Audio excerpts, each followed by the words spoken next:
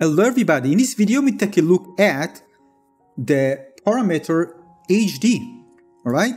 See dash dash HD at the end, right? You put it after you put the description of what you want to render, and after that you put the parameter. It doesn't matter which parameter is first, but it needs to be at the end. And you can see HD. So what HD does? Well, on midjourney.jitbook.io we describe as this, dash dash HD is for high definition, uses a different algorithm that potentially better for large images, but with less consistent compositions. All right. So basically, of course, I did try it in different ways, and I'm going to show you results. So first of all, look at the image that generated using HD here. See HD at the end.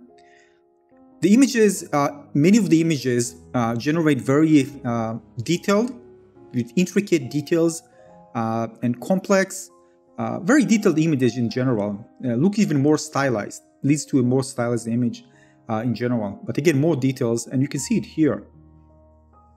Now, let's take something with the same seed, all right, and apply HD to it. But again, keep in mind, it uses a different algorithm. So this is another one without HD, right? It looks like you're using like data sets of images that have much more detail into it, because it leads to images that just look absolutely brilliant in terms of details. Let's go down. This is another one, right? Sunflower, summer day. Lots of small details. See, even the background. Let's go down, and the same seed, we're just omitting the HD. And look at the image, much more plain, with much less details everywhere, background, subject. Right? This is another one, creature. And let's look at one with HD. Again, not with the same seed, but you can see all the details here, both the background and character. The difference is quite amazing. This is another one with HD. Again, you can see you can get some things that are more simple, right? Doesn't mean that you don't get everything is going to be with backgrounds or completely stylized, as you can see here. But again, I can totally agree when they say less consistent compositions, definitely. Because of all the details. This is actually kind of funny. I use this description a lot to generate, I'm going to show you, this is 3455. And actually generated many of them, of the potato with the French fries. And 3455 is actually this one. If I generate with the same seed, it actually leads to something quite similar to that. All right. I tried with different seeds, and of course I tried it before to generate different images that, again, more or less look quite similar, even without using variations. All right. But when I did it with HD for the 3455, so look what I got.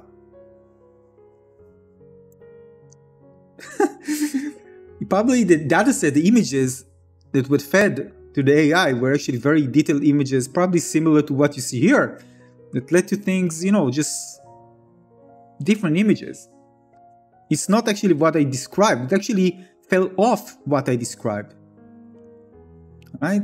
So the other one was actually very accurate, relatively very accurate compared to when I HD. This is not what I wanted. It's what's screaming. Just maybe I just need to be more precise when I put something with HD to get better result. But this is definitely far, far from what I got before, even with the same seed. This is another one. So you can see clear, transparent glass sphere, Unreal Engine, realistic, ray traced, and same seed 1, 2, 3. So we get something more or less similar in those 4 images. And now we can see that if I put HD, where this background was coming from. Actually, the background here, as you can see, because of the seed, is quite similar. But look at that. Look at all the other things, like nobody even mentioned it. And it's there. You just add, like HD adding those details automatically without me actually putting anything in any description. It's just in favor of actually adding more things to the image to make it more, well, high definition detail, right? Now I can tell you that definitely it adds more details, so it looks beautiful on large images because you can see all the fine details. It's kind of injecting kind of a cynically beautifying the image, but of course it depends on the description. You can get some things that will either look much less details or just look different compared to just if you use the other algorithm. But it doesn't mean that everything will just be injected with beautiful details, or it will look beautiful, or it will look what you want, right? So it's good experimenting with HD because in some ways it actually leads to images looking either very realistic, very rich in details, and in some ways you can either just not do what you want. It's the opposite side. You just will generate image that just not really stand with the close to the description that you actually, the output that you wanted to achieve with your textual description, basically, right? But it's definitely worth experimenting. It can complement beautifully some artistic result that you want to achieve. So it's very good to experiment. I'm experimenting with it quite a lot lately. Before that, I didn't even use it at all because actually I got so inconsistent results, and because I wanted to describe something and I got something else, it kind of annoyed me. So I just dropped it and focused on other things. And lately I try to add more of it and try to control more of what I describe to actually not let the HD kind of shift it to a place where I don't want it to be. Kind of. But again, more experimentation. I'm going to share more once I find more findings. But this is just kind of a sneak peek so you can see what you can expect more or less. And the best thing, of course, is just practice and experiment with it, with different things. Sometimes you choose a particular art direction and you want to go with it, and maybe it's going to perfectly fit the type of image that you want to get. And in some ways, maybe you're better off dropping it. But it's worth experimenting for sure.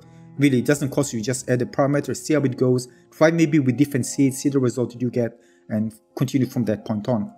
So this is it. If you have anything to add, let me know in the comment section below. Thanks for watching, everybody. Consider leaving a like and subscribe. See you on the next one. Cheers.